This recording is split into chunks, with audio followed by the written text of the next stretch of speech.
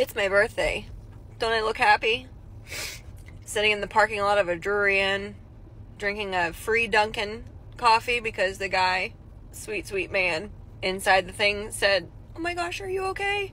And then gave me a free drink. Can you explain to me, some doctor or nurse or something, explain to me why you don't give narcotics to kids?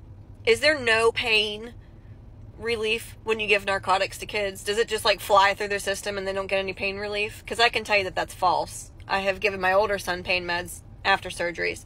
My younger son had tonsils and adenoids out last week. It's been a week. I sent a message like, guys, we're struggling here. It's been a week. We haven't slept. He won't take medicine when he's in pain, and I can't keep in front of it. So during the day, I'm doing constantly, every 3 hours, Advil, Tylenol, Advil, Tylenol, Advil, Tylenol. Guess what? He has a really crappy GI system, and so he throws up a lot when he doesn't have anything in his system. And guess what? He doesn't have anything in his system because he can't eat, because he can't swallow, because it hurts. So I sent a message today, hey, is there anything else we can do at night? I know we're in the 5 to 8 day window where the scabs come out and it's going to really hurt. It's been a struggle. Is there anything that we can have for the next couple of days to get us through this? Just 1 or 2 doses at night? No, unfortunately, there's nothing other than Motrin and Advil we can give you. If you don't feel like his pain is being properly subsided, then take him to the ER and he can be evaluated for uncontrollable pain. Do you know what I say to that? Fuck all the way off.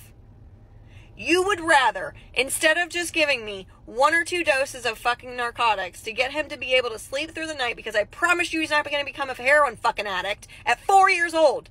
You would rather me spend $1,500 going to the fucking ER so I can complain to them that he's not in controlled pain, and then they can tell me that they can't give him narcotics either because they're not his fucking doctor? Get it fucking together!